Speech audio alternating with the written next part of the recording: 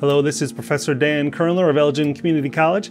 This is another video in my statistics series. This video is all about scatterplots and correlation. All right, let's get to it.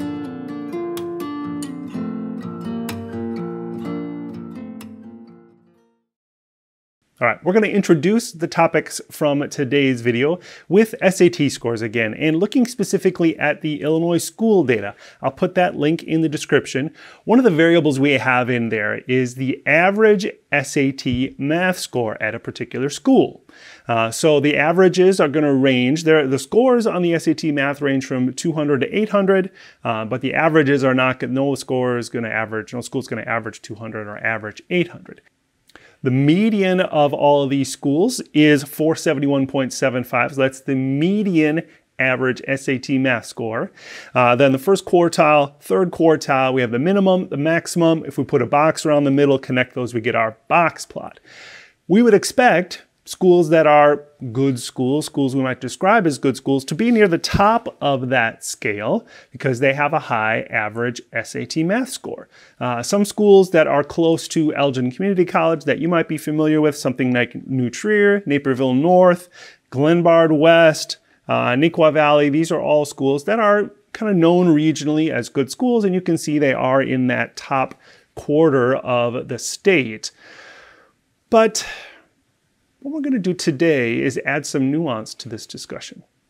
What if we added a second variable? So let's take out the box plot and add a horizontal axis about the percent of students in that school who are low income. And then these four schools end up kind of on a downward trend. In fact, if you add the rest of the state, it is a clear downward trend. The more students that are low income in that school, the lower the SAT math average is.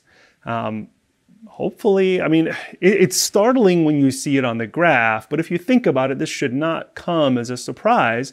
Poverty has a lot of challenges, and students in poverty have challenges that students who are not in poverty do not have. And so once you think about it, it seems logical and understandable why the graph would look like this. And what this is here, this is called a scatter plot. And scatter plots allow us to look at relationships between two quantitative variables, bivariate data, two variables. It lets us look for relationships there. So what we have, this graph, we could title this the SAT math average versus the low income density. So it's a Y versus an X.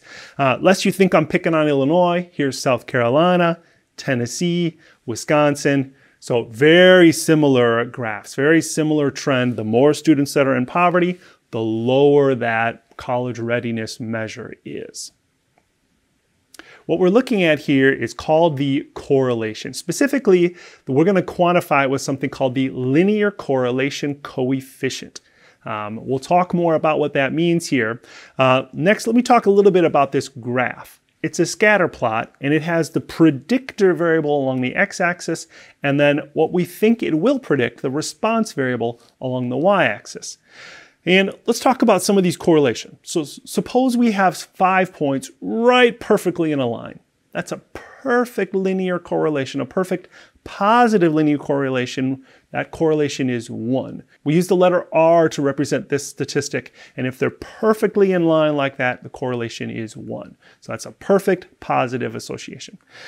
If we spread it out a little bit, well, it might be R of 0.9. Spread it out a little bit more, that's moderately positive. Weak positive relationship, maybe about 0.3. No positive relationship, no relationship here at all. And then if we become negative, well, now it can become a weak negative, maybe a strong negative, negative 0.9, and then this very rare, kind of impossible, perfect negative relationship. That's R equals negative 0.1. Now here's an interesting one. Look at this graph. There looks to be a pretty clear relationship, right? It's like a perfect parabola.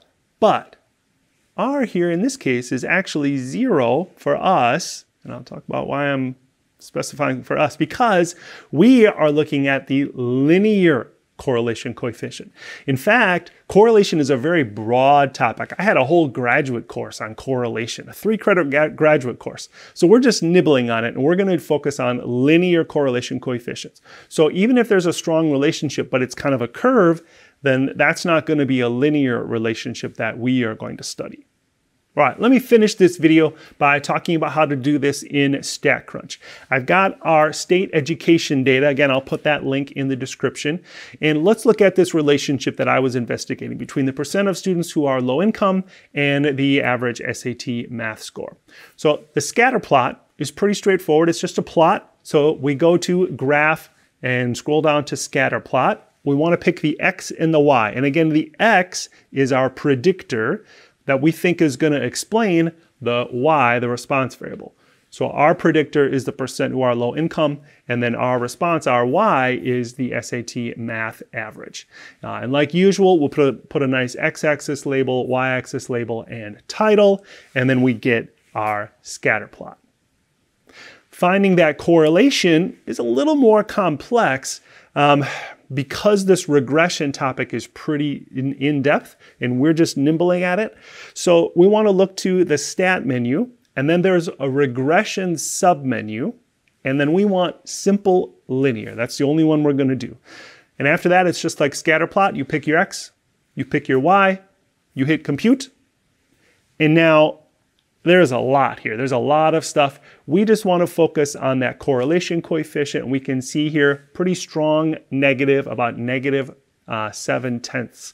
So that's the correlation. If we were asked for it, that's what it would be for this particular example. All right, that is it for this video. Thank you so much for watching. If you're interested in seeing more of these, you can subscribe, hit the bell for notifications. I've got a whole series of these coming out. And as always, I want to thank the Elgin Community College Board of Trustees who approved my sabbatical during the spring 2021 semester. And that's what allowed me to record, produce, edit, and post all of these videos. Thank you so much for watching, and I will see you in the next one.